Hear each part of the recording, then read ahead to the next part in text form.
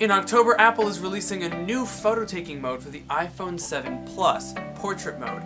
Now, I've been trying it out a couple weeks in advance, and today we're going to find out what it's like.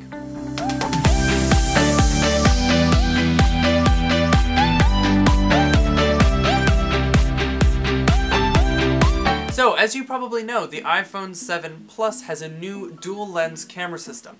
Now, one of the lenses is the same wide-angle lens that you would find on an iPhone 7, but the other lens is a telephoto zoom lens.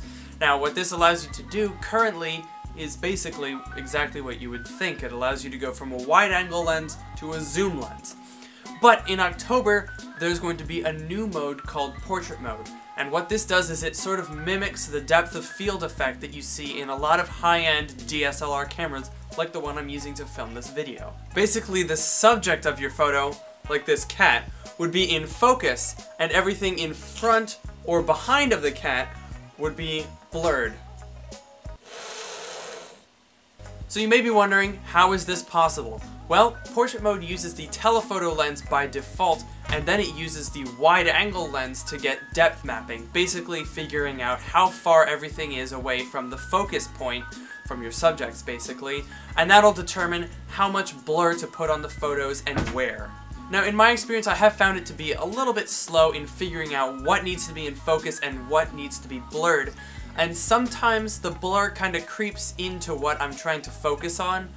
But you know, after a while, after I take a picture a couple of times, it can usually figure out what needs to be in focus and what doesn't. Keep in mind also that I'm using beta software, so the actual release version will probably be better. Now, I should point out that the depth mode only works on subjects that are a certain distance from the camera.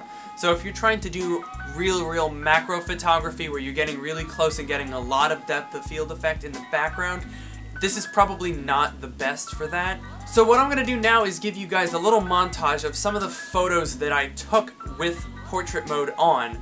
They're not particularly fantastic. I don't think any of them are of people, but they do give you a good demonstration of the subjects being in focus and the background and foreground being blurred.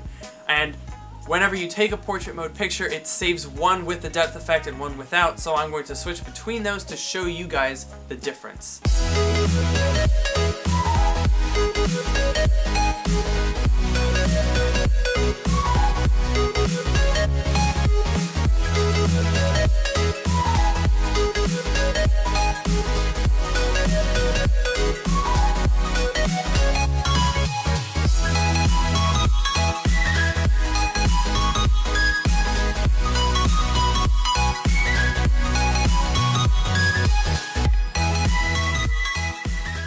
So thanks guys for checking out this video.